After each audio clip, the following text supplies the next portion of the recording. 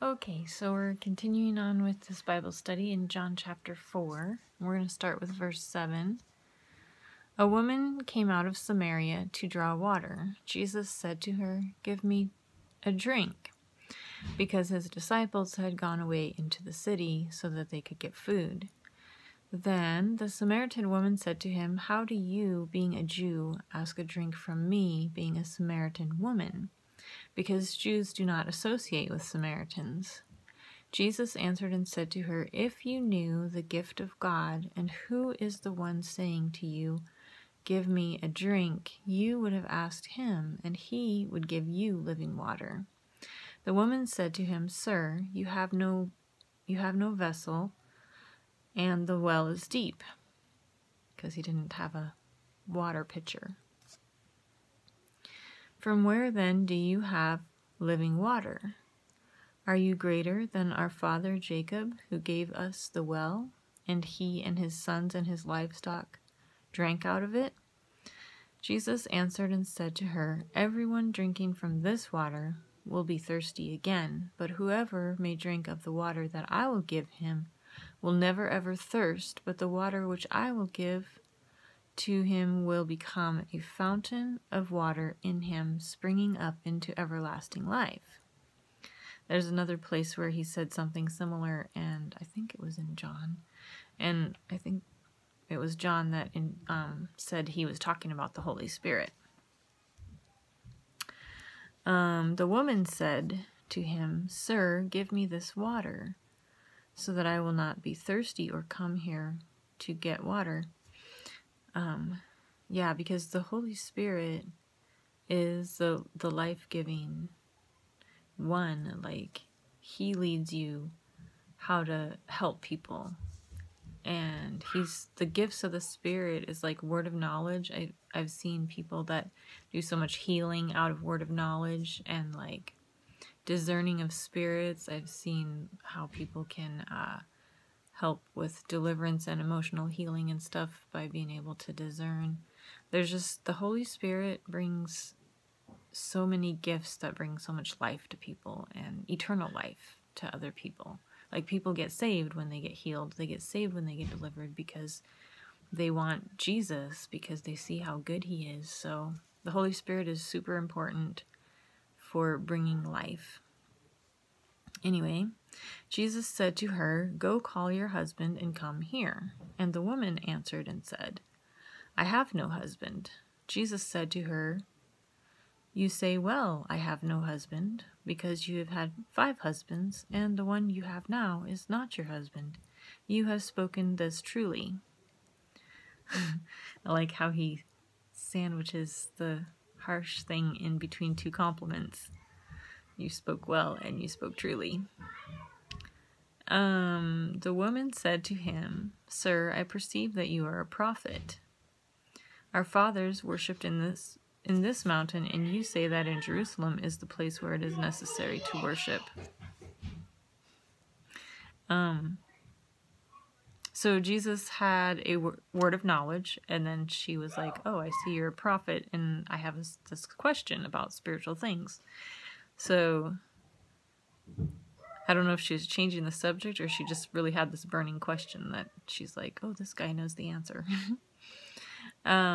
Maybe both. Jesus said to her, "Woman, believe me that an hour is coming when you will worship the Father neither in this mountain nor in Jerusalem." Interesting that he calls him the Father, because I don't think that was a normal way to refer to God back in his time. He came to show us. He came to show us God's heart as a father. That was the name that he came to reveal to us, that God is our Father, because he came to restore that intimacy and that closeness, and that living under grace, under God's favor, under his goodness as a child of God. It says in Romans that we have not received the spirit of slavery again to fear, but we've received the spirit of adoption or sonship, by which we cry, "Abba, Father." So it's the Holy Spirit. He is the one that gives us that gift of sonship, of that, the spirit of being children of God and having that close relationship with God, that he's our Father. So he said, you will worship the Father neither in this mountain nor in Jerusalem. You worship what you do not know. We worship what we know, because salvation is coming from the Jews. But an hour is coming, and now is, when the true worshipers will worship the Father in spirit and in truth, because the Father also is looking for ones like this to worship him. God is a spirit, and the ones worshiping him must worship in spirit and in truth. The woman said to him, I know that the Messiah is coming, the one called Christ. When that one comes, he will announce to us all things. I think she was kind of thinking and wondering if he was the promised one that had been prophesied to, that he would come and save them from their sins. For it had been, the prophecies were since the beginning, since the Garden of Eden, when they first fell, God said the first prophecy about the Messiah. And so she's wondering about this, and Jesus said to her, I am the one speaking to you. So he answered her question, yes. And that I am is the name of God, and he said it from time to time, and it seemed to be a really powerful utterance whenever he would say it. And on this, his disciples came and marveled that he was speaking with a woman. However, no one said, what do you seek, or why do you speak with her? Then the woman left her water pot and went away into the city and said to the men, come see a man who told me all things that I've ever done. Is this one not the Christ? That's, like we talked about before, Christ is the English for the Greek word Christos, which is the Greek word for the Hebrew word Mashiach, which we call Messiah. It all means the same thing, anointed one. So the one that God has chosen and put his spirit on to do this particular thing of rescuing people from the curse of the law, from their sins and everything like that.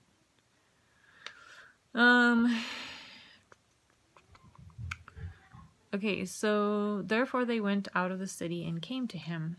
But in the meantime, his disciples asked him, saying, Rabbi, eat. But he said to them, I have food to eat that you don't know about. Then the disciples said to each other, no one brought him food to eat, did they? Jesus said to them, my food is that I should do the will of the one who sent me, do the desire of the one who sent me, the purpose of him, and that I may finish his work. Do you not say, it is yet 4 months, and the harvest comes? Behold, I say to you, lift up your eyes, and look at the fields, because they are already white to harvest, and the one reaping receives a reward, and gathers fruit to everlasting life, so that both the one planting and the one harvesting may rejoice together. For in this the word is true, that one is the one planting and another the one harvesting. I sent you to harvest what you have not labored over. Others have labored, and you have entered into their labor. And many of the Samaritans out of that city believed into him because of the word of the woman, testifying, he told me everything I ever did. Then, as the Samaritans came to him, they asked him to remain with them, and he remained there 2 days. And many more believed through his word. And they said to the woman, we no longer believe just because of what you said, because we ourselves have heard, and we know that this one is truly the Savior of the world, the Christ. So there's a couple things in here that I think are really awesome. One is that this woman was possibly the first evangelist that Jesus ever sent out to tell people about himself. He specifically went out of his way to find this woman. She was the one out of the whole village that he went to find to tell everyone about himself, and she had been divorced 5 times, and now she was someone's mistress, and she was with someone else's husband. And I can, sometimes you can understand that, because you know, if you've been in a marriage and you've seen maybe him cheat on you or whatever, and you feel like the guy loves the mistress more than the wife, and then after she had been the wife 5 times, she's like, this is old, I'm gonna be the one that gets loved. So she became the mistress, but you know, she was looking to be loved. And Jesus, sometimes I've heard people say that Jesus was the 7th man and she finally found love, but it wasn't, you know, it was God's love. So, but I just think it's awesome that he chose her. You know, she was the one that he went out to meet, and she was the one that went and told people about Jesus and led her whole city to Jesus. So, yeah, there's just, and then the Samaritans also was a despised race by the Jews, and yet they recognized that who he was, when a lot of the Jews refused to recognize that. So there's something about being the lost, the last, and the least. As Pastor Prince says, he says, if you don't understand grace, you won't understand the parables, because they're all about the lost, the last, and the least. There's something about that where God chooses the weak things to confound the strong, and the foolish things to confound the wise, like it says in 2 Corinthians 1, I think. It's either 2 Corinthians or 1 Corinthians. Anyway,